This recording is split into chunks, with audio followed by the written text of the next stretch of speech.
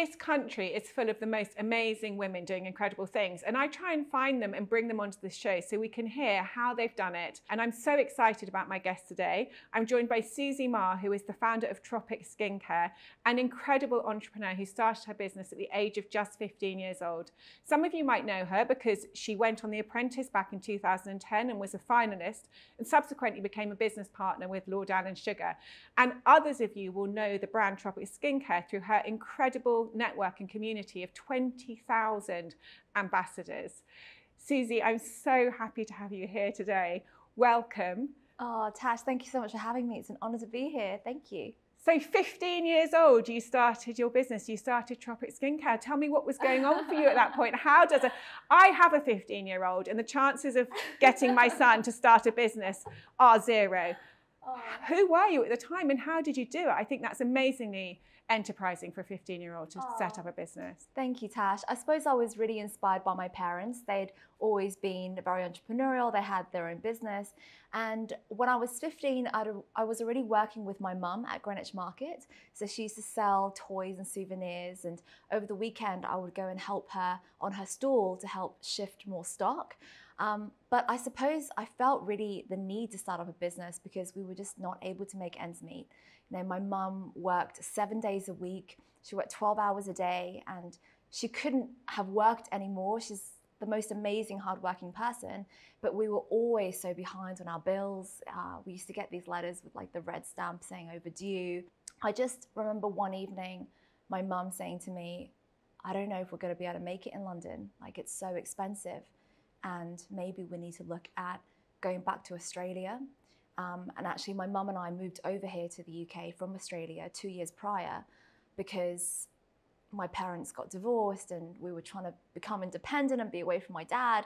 And the thought of having to go back to Australia to be in this very unhappy environment was just, it was just for me like the last straw. And I just said to my mum, we're gonna make this work. I'm gonna help out. Like I know there's more that we can do. And I know that I can help earn some more money so that we could live here and stay here forever if we wanted to. Oh my God, Susie, that's making me emotional. I can't even imagine experiencing that at 15 years old and then feeling that you could step up and have it. Was it quite frightening seeing like money running out and those unpaid bills around you? Yeah, it was frightening until my mum almost gave me like an ultimatum for us. I think my mum always thought that as the mother, it's all on her. You know, if she couldn't provide, that was it. And I think when I was a child, like that's probably what I thought as well, like the adult does everything. But it wasn't until I saw my mum doing absolutely everything she possibly could and still be in a position where we would have had to go back to Australia to that very unhappy environment that it just something inside of me just clicked. And I think sometimes you have that moment in your life where it's like fight or flight, right? And it was just a moment of, no, we're gonna fight this. Like we can do this. And I remember saying to my mom, like, we are gonna live in a beautiful house one day. We're gonna have all the money we need one day. And we're not gonna need my dad or anyone else. Like we're gonna be strong and independent ourselves and we're gonna make this happen. And she just looked at me and she was like, okay, Susie, like I was 15. So she looked at me like a little girl and she just said, okay, well, we'll try for another month and see what happens. And what did you do then? Well, I actually thought I had this idea when I first went to the UK to start up a business, selling a body scrub recipe that my grandmother used to make in Australia. And it was this beautiful blend of sea salts and jojoba and macadamia oils blended with these essential oils of lemon, myrtle, and eucalyptus. And she used to make this in Australia to help soften my skin, but also to prevent mosquito bites and also to scratch the mosquito bites because I used to like claw at my skin. And she was like, use this salt scrub and it will alleviate the itchiness, but also it will like soften your skin and prevent mozzies from biting you again. So I used to think, oh, what if I can make this body scrub and sell it at Greenwich Market with my mum? So I had this idea when I was 13 and I just never really did anything about it. And it wasn't until my mum had that conversation with me that we probably had to move back, that we weren't going to be able to make it in the UK, that I was like, I'm going to start this business. I'm going to do it. And so that's what I did. So I asked my mum to lend me some money. She gave me £200 out of the very little that she had left. And with that money, I bought the cheapest packaging that I could find, which were jam jars. And then I filled them with my grandma's recipe. I tweaked it a little bit to make it even better. And then I decided to call the product Tropic because of the tropical origin of the ingredients. We used to live in Cairns in tropical North Queensland, Australia. I took my jam jars to Greenwich Market with my mum. I waited for a stall, and then I started selling. I invited people to come in so I could do a demonstration on their hands. So they could feel how soft and silky their hands felt. And then, and then one by one they bought. And, I set out that very first day hoping to make £80 in profit because that was the water bill that we needed to pay off. But actually at the end of that first day, I had 50 body scrubs. I took one out as a tester, so I had 49 to sell. And I sold them all at £20 each. That was £980 on my first day trading as a 15-year-old. Oh my God, there is so much about your story, Susie, that is incredible. One thing I want to say is I do think markets are the most amazing breeding ground for entrepreneurship. I'm quite involved in Portobello Market through one of my businesses, the Notting Hill Company. I see so many 12 to 15-year-olds experiencing that stall environment. And I think it is a game changer for them. And it obviously was for you, being exposed to the market environment. Oh, it's amazing. And what it does to your confidence. Yeah. To stand in front of a stranger. Someone and just talking. Yeah. I literally think it's something that all children should have to do is go into a market and stand in front of the public and talk. Yeah. But back to your success on that day, £900. £980, almost £1,000. What did your mum say? What were you both thinking? It was just at the end. It was just unbelievable. I remember coming home and it was all in cash. Was she with you at the time? She was working on another stall. Okay. So she drove me together with her. Yeah. So she set up her stall, I set up my stall. So she was there. And it was just the most amazing feeling, Tash. Like I think it was that night that we just realized that actually we could do it, that there was hope, that there was a future for us. And I remember that evening, I said to my mum, like, this is it. And I actually drew a picture of the house that I was going to buy for her. And I stuck it to the back of our front door so we would look at it every single day. And this house that I drew for my mum, it just represented freedom, security, safety, and all the things that we really craved back then. And I remember drawing this picture and my mum was like, it's a big house, Susie. And I was like, yeah, it's a big house. It has a chimney, has a front garden. There's your bedroom, there's my bedroom in the windows. I think that must be very interesting for your mother as well, because most parents instinctively feel they have to do it. Like you said, the adult does everything, the parent does everything, the child just presumes the parent's got it sorted. Yeah. She must have felt mixed emotions to her daughter stepping up in this way. Yeah, I suppose, my mum for me, she's the most important person in my whole life. She's unbelievably strong. She's always stepped up for other people and always for me. She's been my rock, since I was a child. And so it just felt like it's now my turn. 15, you're old enough to do stuff. Right? Well, you obviously were. But you are, at 15 years old, back in the day, when you're 15, you get married, you have children, you're a woman of the household. So I don't know, I felt grown up enough at that time that I could help my mum and we worked together. So after that point, we made body scrubs at home after school, after doing my homework together. I'd be blending the ingredients. My mum would help to put the caps on and help me with the labeling, and we'd drive up together every weekend. So you started doing the market every weekend? Yeah. And were you able to make that sort of money consistently and more? Not every weekend did I do that, but I did average about £1,000 a weekend. Wow. Every weekend. So that was a real game changer for your family. It was massive, masses. And to think, I was working 7 days, so 5 days at school, and then weekends I'd give up what I would do with my friends and go to the markets with my mum. But the money that we would get in, that was enough to not only pay for the rent and pay for the bills, but also save up for a deposit. But more than that, you talked about the markets and how that's an incredible environment for young entrepreneurs. For me, I thought, how could I expand? How could I save up a deposit faster? And so I started getting my friends involved. I got my friends working in Portobello Market, Spitalfields Market, had Camden Market going on as well. And I paid them on commission.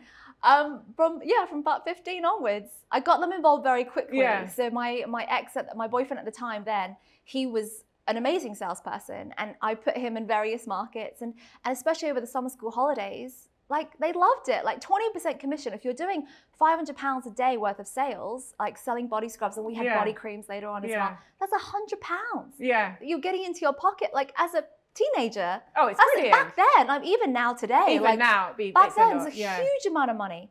And so I would train them up how to sell the products, how to pitch, how to get the products in people's hands. Because once you got it onto people's hands, because it smelled so amazing and felt so amazing, it sold itself. So you just had to have the confidence. I then started getting people in who are actors, who are performers, who have the confidence to approach people. And and very quickly we saved up enough money for that deposit. And how long were you doing the markets for? For quite a long time. So I did it. So I was able to buy my mum the house when I was 17, actually. Buy the house? So 2 years. So not the whole house, but I put a deposit down to get a house and to get a mortgage and everything. So after 2 years of starting, but I didn't leave the markets until probably about the second year of uni. So I then went to university, but I did carry on and I still had people working with me. And then with that, I was able to buy an investment property ahead of the London Olympics because I wanted to keep on like investing in properties and in our wealth so that we could be stable and secure for the future.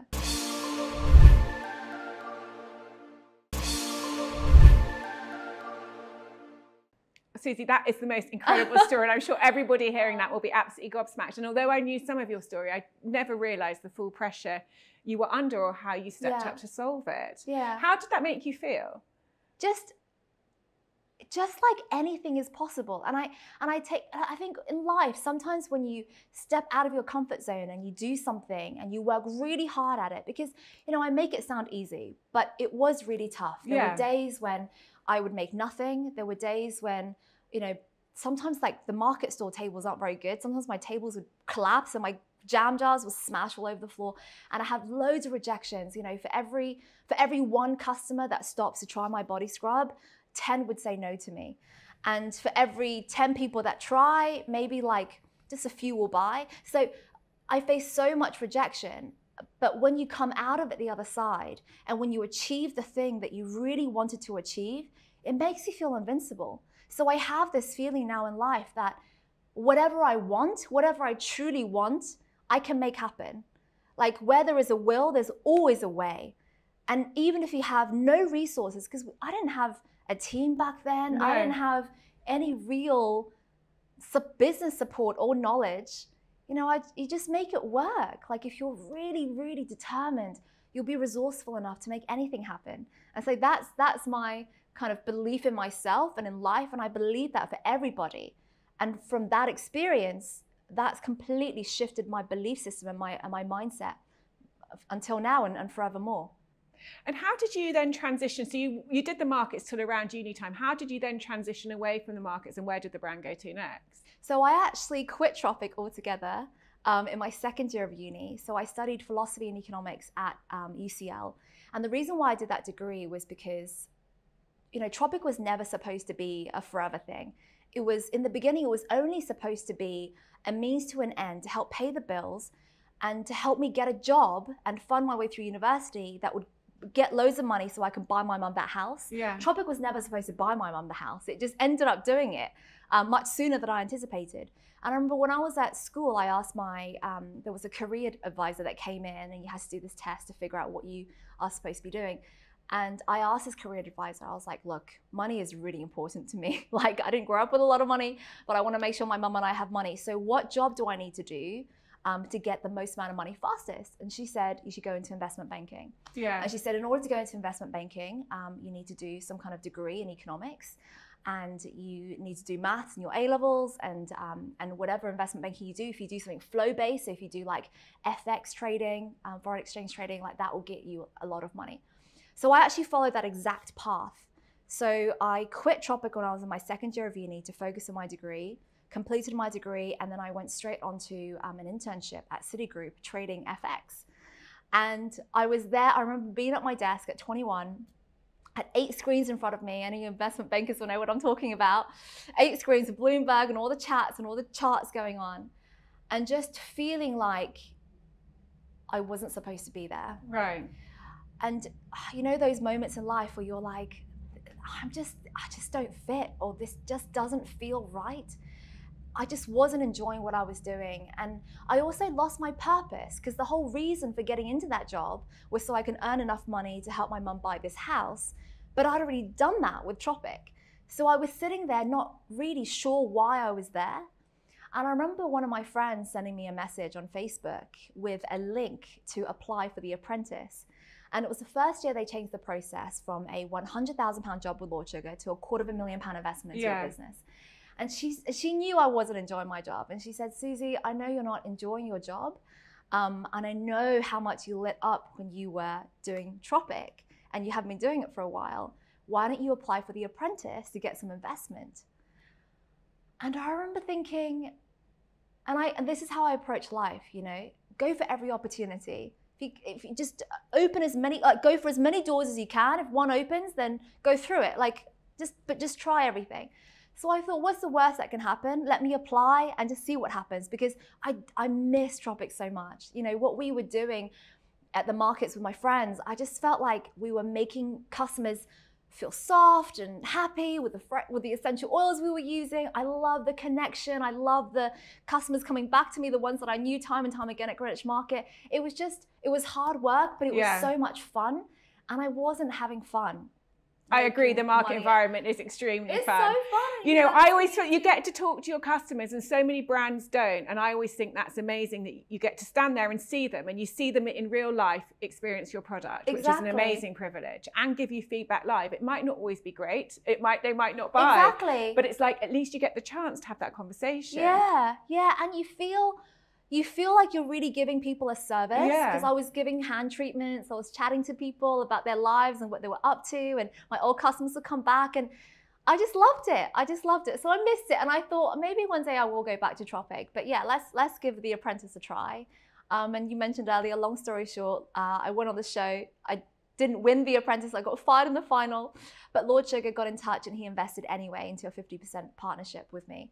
So Tropic had kind of stopped and then started again, thanks to Lord Sugar. Yeah, exactly. But I feel like you've bought a lot of even the way you had your friends going out and selling the product, doing stalls, that's kind of continued in the brand with the network of ambassadors, hasn't it? So you bought a lot of that you'd already done back into the business. Yeah. So what actually happened was when Lord Sugar and I became partners, we were looking at, you know, where to market, how to sell, what we were going to do. He invested £200,000 into the business. So £200,000 isn't a huge amount of money to open up a shop or do a huge amount of advertising or buy enough stock to, you know, start selling to big department stores and things like that.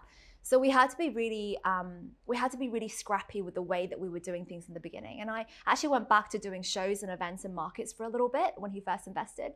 But very quickly, I started to realize that we needed to scale. And it was then that we had a few people that got in contact with us who were a part of Richard Branson's Virgin V Cosmetics business. And they just folded, actually. So they kind of displaced a lot of their consultants with nowhere to go. And a few of them came to me and said, Susie, you know, like Richard Branson, Alan Sugar, they're kind of similar British entrepreneurs. Like he's just men. Lord Sugar's just invested in skincare. Like, would you guys be interested in starting into social selling? And I remember not really knowing much about the model. I heard about Avon and what they did. And I remember Lord Sugar and I looking into it and speaking to these women, and it just made perfect sense. You know, I felt like it was so similar to what my friends were doing anyway, selling our products on commission. It meant that we could continue to make our products fresh and send them to them, you know, as and when because we were making small batches at that time. And also it was really great for cash flow from a business perspective, because if we sold to third-party retailers, we often have to give them all the stock and you have to wait 3 months, right, for the cash to come in. And cash was really tight back then. So I thought, let's give it a try. But Lord Sugar and I really spent like a full year looking through the commission plan and the structure of the business to make sure that it was really generous, it was really motivating, and that we really focused on the most important element of the business, which was our ambassadors. And then we officially launched on May the 4th, 2013, with 400 customers who became our founding ambassadors. And those women, man, they completely light up my life. They're incredible. Yeah. You now have 20,000 ambassadors. So 20,000 women across the UK have are out and about selling your product, Yeah. all having been through similar types of training, I imagine, to what your friends went through before they went to Portobello Market for you. Exactly. I mean, that's a staggering number of ambassadors, 20,000. You must have really changed a lot of their lives. Yeah, we get stories through all the time. And, you know, more than anything, on top of the commission and the earnings they make through Tropic, through building their own business, it's the confidence they get of doing something off of their own back. It's the community they join when they join a group of like-minded women who all want the same thing. And, you know, we celebrate them, we party with them, we throw events, we recognize them, we parade them down the catwalk, and they feel amazing with us, and we make sure they do.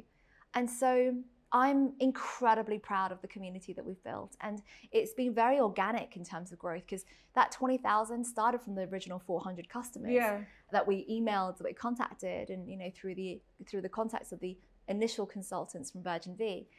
And it's just been an incredible journey. You know, we haven't needed extra funding, or we've never really advertised for ambassadors or really spoke about the ambassador opportunity, like through like social media or anything like that. It's just all grown through word of mouth. So we're going to go on a quick trip down memory lane, and you've very kindly brought some photos of key moments in your business journey to share with us. Yeah. Would you mind showing them to us? Yeah. One of the photos that I really wanted to show you actually is something that I always thought I couldn't do. I always thought I could do anything I wanted, you know, business-wise, but I always thought I was not physically strong enough to be active. I was always, you know, the kid that was last in all the races at school. I was the last to be picked. And I remember there was one moment where Tropic was featured in the Fast Track 100, and it was sponsored by Virgin. And I went to this event, and Richard Branson stood up on stage and said, "Congratulations, you top 100 fastest growing business owners in the UK. I've got a new challenge for you. I am going to be doing this charity event.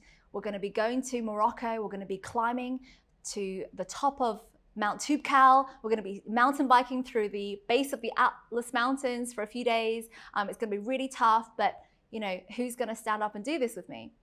And then as he was asking people to stand up to join him on this challenge, all these guys started standing up, not one woman in the room. And I just stood up and went on this trip with Richard Branson. I trained really hard. I trained 3 hours a day, 5 days a week, and then ended up doing this event. And I've been doing this Strive Challenge every single year. And so one of the photos that I wanted to share with you was that the following year, I actually spent a month cycling for like 16 hours a day some days. We did the Tour de France routes through France. We did the GR20 through Corsica. And then we ended with the summit of Mont Blanc, which was the hardest thing I'd ever done in my life up to that point, because we were exhausted. It was day 30 consecutively. We were right at the top, day 30, completely exhausted. But what was amazing was that we did it for this incredible charity called Big Change, which is Richard's charity. And they really helped to empower young people in the UK. And we raised over £1 million for them during that month. But that's one of my proudest achievements in my life, to kind of feel like, you know, I can do this, I can do anything. Well, coming back to someone who can do anything, we've also got a photo of you when you were 15. Was this one of the very early Greenwich Market photos? Yeah, that's it. That's exactly it. How does that make you feel, seeing that now? I actually get quite emotional thinking about it, because, yeah. I mean, that's just a young girl going out to help her mum, which is incredible. I think back to that girl, and she worked so hard. And I remember, no matter what happened in that day, you know, I would get rejected so many times. And as, you know, everyone in life, you get rejected constantly. But at a market stall, and you're trying to get people to stop, and you know, that was a summer month, so I was probably having a good day there. But in the winter months, when you're trying to get people to stop, it's freezing, take off their gloves so you can wash their hands, no one wants that. You know, and so I think about all the rejections that I face. I think about my dirty bucket of dead skin cell water that I had next to me as I was emptying my bowls. But also feeling incredibly proud of her. That is absolutely incredible. Yeah. And then talking of children, you also do, Tropic does so much work to help children, doesn't it? And I think you've got some other in your memory lane. Yeah, exactly. And you know, I mean, you're supporting multiple projects around the world. Exactly. So one of our infinite purpose today is to help create a healthy, green and more empowered world. And I learned not so long ago that actually more than 65 million children around the world don't have access to even primary school education. And that's just not right, because it means, you know, what does it mean if you can't ever read or write? You can never be anything more than, you know, the basic job that you're doing, whether it's in farming or whether it's in fishing. And so I partnered with this amazing charity called United World Schools, and we try to go into these really remote villages where, you know, the kids have never had an opportunity for education. So it means their parents don't know how to read or write, and nor do their grandparents, because these villages are so remote and so out of the main urban areas. And we build a school there, and we give them a new opportunity for life. We try to break that poverty cycle from the source by really empowering these children that we see. And the last post you've got is your ambassadors from a recent event. Was it this weekend? Yes, exactly. So our ambassadors are just amazing. We had the biggest event that we'd ever done. We celebrated 4,000 ambassadors on stage. We had about 500 that tuned in at home because we did it virtually as well.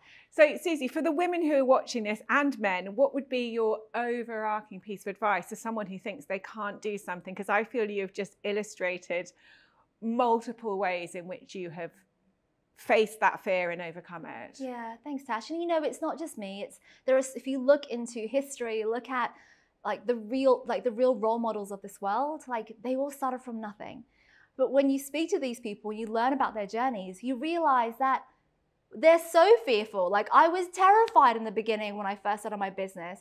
I had so much doubt in myself, you know, and I failed so many times. I've made 1,000,001 mistakes, and so has every other person that's successful.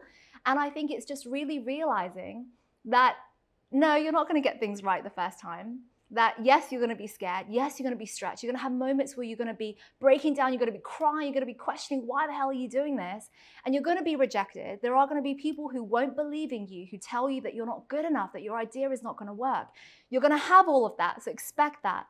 But if you can overcome it and be really focused on what it is that you want to achieve, you know, if you can visualize it. I stuck that picture of the house that I wanted to buy for my mum. I drew a picture of it and I stuck it to the back of our front door so I could look at it every day. If you're focused on your ultimate end goal, there is nothing that will stop you.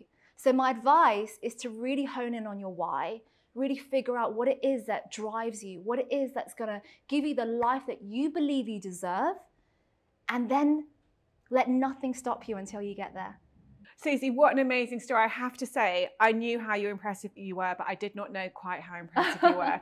Thank you so much for coming on today and sharing your story, and congratulations on everything. I just can't wait to see the rest of the Tropic journey. Thank you so much for having me, Tash. You're a massive inspiration to me as well. So thank you. Thank you for your time.